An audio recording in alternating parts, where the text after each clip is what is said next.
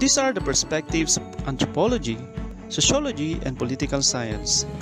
In anthropology, we have four main perspectives: the physical or biological perspective, archaeological, cultural, and linguistic perspectives, which were previously discussed.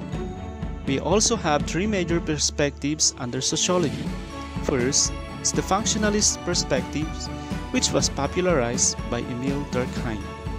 This perspective views society as a complex whole composed of groups working together to achieve stability. Society is composed of social institutions such as the church, economy, government, school, and family. Another perspective of sociology is the conflict perspective. It views society as composed of groups that compete for limited resources like food, money, and power. This often results to strife and conflict between groups of people.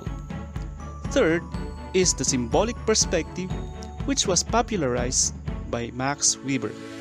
Tinitingnan nito ang lipunan na binubuo ng mga taong patuloy na nakikipag-ugnayan sa isa't isa sa pamamagitan ng mga simbolo.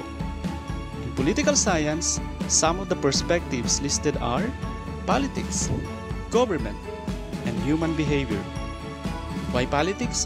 Because in today's situation, politics has become a hot issue in terms of leadership, which in turn affects social order and development. Government perspectives aim to study the forms of government, like why democracy is considered as the best form of government. Human behavior is another perspective in political science.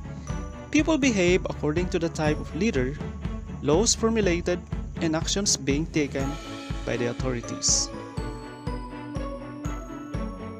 That ends our video lesson for Module 1 of Understanding Culture, Society, and Politics. May I leave you with this quote from Benjamin Franklin: "An investment of knowledge always pays the best interest." Good day, everyone.